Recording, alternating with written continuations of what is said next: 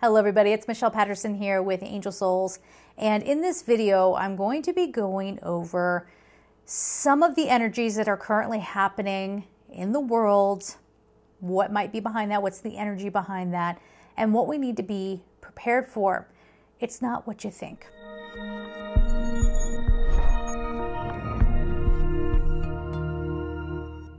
So to begin, as of the recording of this video, we have hurricanes, we have war, we have people fighting for their rights, their basic human rights. We have people dying for standing up for their basic human rights. We have people being abused. We have an immense problem with children being traumatized or worse. And we are at a place now where if we are going to do our part, especially if you're a spiritual person, but just as a human being, we need to start doing this other part of the work that many have perhaps rejected. And that is working on our energy and working on our energetic field. Now, I'm not saying that, you should ignore the physical things that are going on in the world. Absolutely not.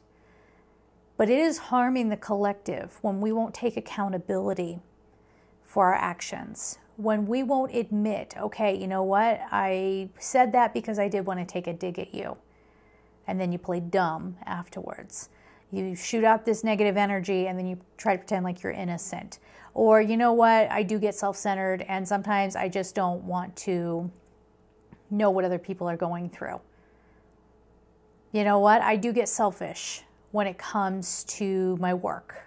And maybe I do get lazy, or maybe I do think that the boss should give me undue praise, or, that's the other thing too, that we're seeing a lot of people, this isn't such a bad thing, but people are starting to stand up to employers and demand better working environments and things like that. I'm talking about the people who they've coasted along in their life before and they've had things handed to them, so they expect that to continue. So we have all of these surface level things going on. We have our surface level reactions to them. Another thing that I think we're going to be breaking away from, and I'm already seeing this idea that you have to hurry up and get married. Now, if you're married, that's beautiful. That's beautiful. But it's not the right thing for everybody. Or having kids is not the right thing for everybody. And that gets into a long draw. We could do a whole video on that unto itself. But we're seeing where people are challenging some of the conditioning, the grooming, the brainwashing, and getting punished for it in one way or another. So if you're somebody who says, you know what, I'm tired of working or having the responsibility of 3 jobs but getting 1 salary, your boss may say, well, fine, I'll find somebody else. Or if you realize, you know what, I got married, it's just not working, and you want to get out of it, now you're facing a divorce. I skipped my first marriage, okay? So I don't know what a divorce is like, but I hear it's not very nice. It's not very pleasant. It's not very fun. Or if you were somebody sitting there, really putting pressure on yourself to have kids, ask yourself where that's coming from. Is it because you really want to have children, or is it because you feel pressured to have children? We are undoing quite a few evils. As I was saying in another video, we have this force that is pressing down on us, that has diminished us, to empty us, to sort of empty us of our soul light and of our wisdom, so that we could be filled with, some other energy that disempowers us. And so we are controllable. And when we start to wake up and we start to figure it out, oh, there's a catastrophe. There's a common enemy. We better come together. There is much more to come.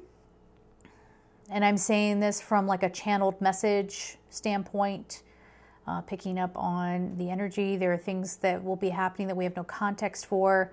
We've never seen before, at least in our lifetime, we've never seen it. So in order to be able to show up in our fullest capacity and to be able to help in the way that we can, as I was saying, in this sort of spiritual warfare, we need to make sure that our frequency is in a high place, that when we process things, we don't process by rejecting others who are having emotions, because now you're right back low again. You're back low again. When you don't care, when you have no empathy, okay, you're low. So we're not trying to raise our frequency by ignoring other people or ignoring things that are going on in the world, but by facing ourselves and asking that deep question, why do I have such a problem with this? Why am I triggered by that? I'll be the first one. I'll go first. If you don't know me, I've been through a big lifetime of various types of abuse. I was very much the scapegoat growing up. And, groups of friends, everything was my fault. At work, when I was an adult, everything was my fault. Even if I wasn't there, somehow it was my fault. And so I learned to be hyper vigilant, to people please. And it wasn't because I wanted everybody to be happy. I wanted people to be happy, but it was survival. Because if I don't, something awful is going to happen to me. And if I talk about this, then I'm being a victim. If I don't talk about it, I go out of my mind and I get into a dark place. So I had to, when I got onto social media, which can be a cruel, cruel place. Obviously, this is where a lot of those dark energies really start working through people. The trolls, the judgmental people who want to come out and just do anything to tear you down, and then they play the victim if you stand up to them. You see what I'm saying? But for me on social media, it was a big part of my soul's path to not be afraid to call things out, to not be afraid to say what I've got to say, to be unapologetic when I demand respect, even if a bunch of other people are going to put all kinds of labels on that. Obviously, I'm a woman, so I'll be called a B because I came back at someone. Or the big thing was, you can't possibly be spiritual because, and calling me a fraud, because you are not my expectation of what a female spiritual practitioner should be. You should be soft-spoken. You should not let anything bother you ever. You should be able to handle anything. You should have all the answers. During the thing that happened 2 years ago, that went on for 2 years, that I'm not even sure. I'm so used to talking around it, I'm not even sure if I'm allowed to say it because we were getting shut down for saying it on this platform. During that time, I was dealing with my own isolation and on social media, having people from high school telling me, I know you mean well, but, some of us have to be around people. And I had left a comment saying, I'm getting kind of tired of people saying I'm missing being around people. When some of us, we didn't have a choice. We had to do everything on our own anyway. And we're not doing well either. We need to be checked on. And someone else came out and was, again, probably a narcissist, but saying how much her pain means more than anybody else's. Very clear, very diminishing to me. And when I went back and I looked at that comment, I'm like, oh my God, that was a cry for help. But what will the dark energies that are working through people, what will that look like? Oh, you're not strong. Honey, I'm here. Tell me I'm not strong. Come on. We don't talk about things. We don't offer up any sort of perspective, fresh perspective, and then what happens? Protests, violence, people scrambling for their lives. We're in a time now where we have to examine, as I was giving the example about how I had to look at where I needed to be healed and some realizations that came out of that, and realizing that I'm not always going to be able to be strong. And why do I feel the need to? Because other people have that expectation of me. And it's not popular to be real. It will one day. And then someone else will act like they invented it, when people for many years ahead of them have been already doing it. Right? And they got their cue from that, but they won't, acknowledge that. But this is that time to look at, okay, where do I need to heal? Doesn't mean you have to be perfect, but you do have to stop this, I'm fine. No, I don't need any help. I have great self-esteem. I hear that from people. Actually, I heard this from somebody who was not taking care of themselves and saying that they were fine. And I'm like, you literally came in here with all these things showing that you're not fine. Like, it's okay to say I'm hurting. It's okay to say I'm scared. We need the honesty. Because all that stuff that we've been trained to do before has got us here. And here is not a place that is stable, let's say. So how do you do this? Meditate. When you're doing your spiritual practice, don't try to do it like, I'm just such a great human being, I'm going to excel above everybody, because you're going to have the biggest slap in the face you've ever imagined. Be aware of the energy that you are putting out into the universe. And that also means, if you think you're more important than anybody else, or it's just about me and what I want, okay, let's talk about karma. Karma is a big word. It doesn't always necessarily mean bad karma. There could be good karma as well. But let's talk about what goes around comes around. Is that more comfortable for everybody? Just that portion of it. So if you are someone who is out there, we all come into these human contracts, these soul contracts to be human, to come in and to learn things. And if you say, okay, I'm just going to change my life overnight, and then you wake up the next morning and you got what you wished for, and you lose your job. You find out your husband's cheating on you. You find out maybe that's a hard thing to face too. I was working so hard for my husband's approval, and then he went off and did this emotionally abusive thing, this betrayal anyway. Now that means I have to work even harder to make sure I get revenge on him, so I'm super hot, and then I get somebody else, and I'm just working to get someone else's approval. Your kids decide they hate you, or you know what I mean? Like, all these things come crumbling down all at once. Or you could take it little by little.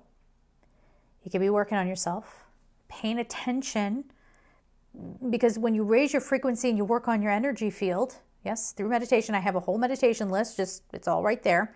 Pick whichever one works for you and listen to it often.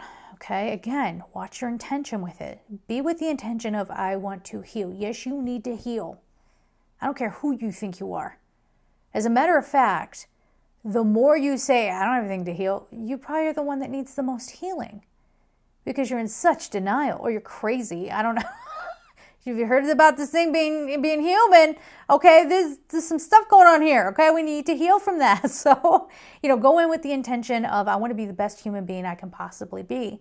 I want to show up and be a benefit to this world. And don't just say it in your mind. I want to take my gifts and share them with the world. Why? So that you get attention? So that you're validated? That's the number one reason why anybody, shoot, I got books on a computer somewhere. You think I don't want validation for those?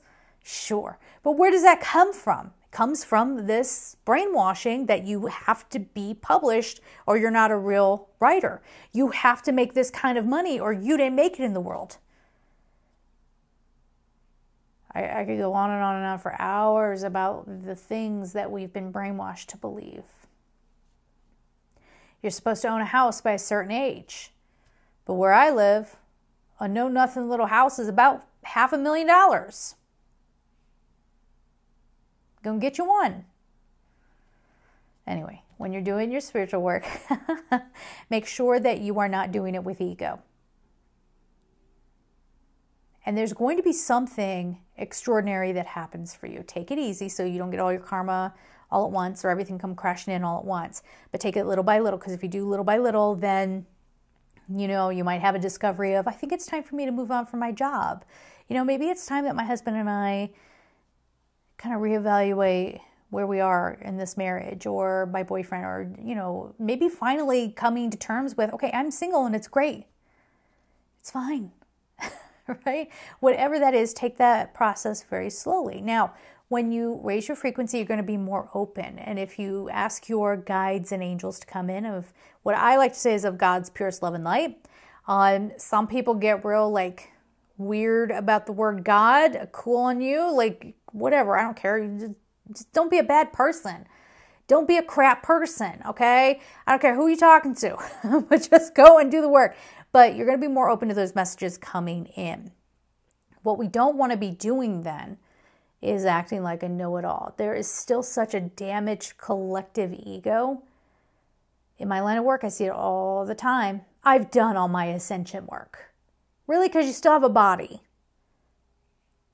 Shouldn't you be floating around a ghost or something? Actually, ghosts aren't very ascended, but shouldn't you be in non-physical? Wouldn't you be in your rainbow body? Wouldn't that be happening? It's not? Okay, you woke up like everybody else? Brushed your teeth like everybody else? Okay, let's bring it down a notch. Guru, okay? So that is the problem. And this is what has gotten us so hung up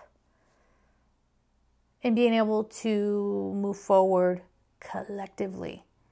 And if you are someone who's been doing the work, and you find yourself getting very human and looking at someone who's not even trying, and you sense like they're not even doing the work. Maybe you don't articulate it that way in your mind, but you somewhere in you, you're like, you're not pulling your weight.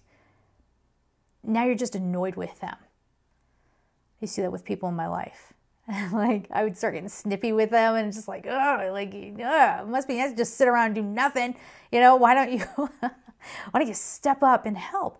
And I also would start to get pretty upset with enablers who were, you know, they're sensitive people, but they don't want to make waves. They don't want to make waves. So, all right, so you just sit back while this person abuses other people because you don't want to make waves. And there are some pretty drastic examples of that. And then there's the other side of it where people overcorrect and they're too focused on controlling other people or reading into everything and all of that. So there needs to be balance and harmony. There needs to be this deep soul level work occurring. And if you say, why? Michelle, what do you think is going to happen? It's already happening. You already see it. These are things that will just get worse. There was supposed to be something that happened yesterday. And it didn't happen. And I remember feeling this push-pull. Like when I heard a date. Now, if you know exactly what was supposed to be happening in detail, well, then you're one of the people causing it. Like, ew. So I didn't know exactly what it was, but I just felt that something was in the works and it didn't feel good. And something was going to be pushed. It was about egos and about winning. It was about power and, you know, all this stuff. And then I felt this other calming feeling coming over me of like, and if I had to articulate it, it would be, they're not going to let that happen. They, meaning our guardians, whatever you see those as. And one of the detrimental things would be people who have no expanded consciousness whatsoever, the ones that say there's nothing beyond here. That's part of the battle. That's part of what drags us back. I'm about facts. I'm about science. I'm about blah, blah, blah, blah, blah. Well, guess what? A lot of those things that spiritual practitioners have been doing for many, many, many, many, many years probably have a scientific explanation to them. You know, it's not magic, it's a technology. It's just not everybody has figured out what that is. We need to do better, and it's time. So what side do you want to be on? It really is that. Don't forget, we are in a duality consciousness. Yes, beyond here we are one. Of course we are. But right now, this is what is at hand. And it really is the last call for people who have been manipulative, Machiavellian, whatever. If you are somebody who has disrespected other people, you have treated other people like objects, you have, especially something with sexual energy, that's incredibly sacred. So if you have abused that in any way, it's coming back for you. It's going to be coming back for you. So that's the other thing I want to mention here before I close out. You can't be doing spiritual practice to save your behind. It's not that. You have to be doing it because you genuinely want to be a good person in this world. And you genuinely care about others. And you really want to be at your highest potential here. If it's anything less than that, do not whine and cry when you're paying the consequences for it. So I'm going to leave it there. I'm sending you all so much love and take care.